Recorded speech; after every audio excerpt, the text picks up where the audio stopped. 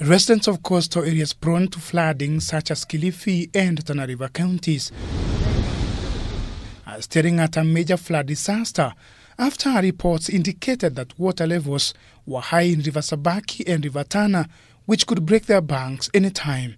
The Kenya Red Cross Society says it has dispatched teams to the ground for assessment and at the same time sensitize people to move to safer grounds.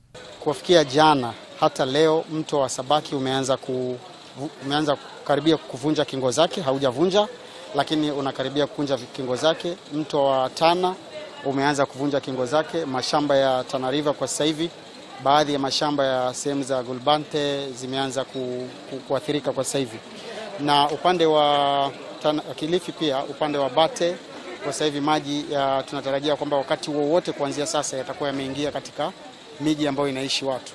Kilifi Governor Mason Kingi has issued an alert and directed people living along the river banks to move to higher grounds to avoid loss of lives and property. Pata ujumbe kwamba mafuriko yameanza katika sehemu ya miinuko ya Kenya, na kawaida mafuriko yakianza katika sehemu ile bila shaka tunajua wazi kwamba mto Sabaki lazima utafurika na wakati mwingi unaleta uharibifu mkubwa.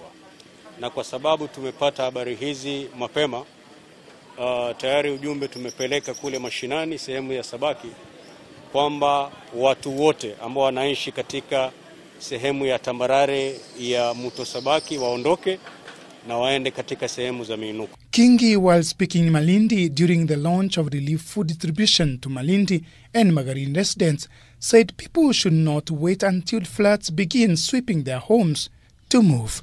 Ward administrator upande ule, wazee wa vijiji, sub chiefs na chiefs wao wako katika mstari wa mbele kuona kwamba hakuna mtu hata mmoja anabaki na kuja kusombwa na wale maji ya mafuriko. Dan Kaburu, K24 Newscat.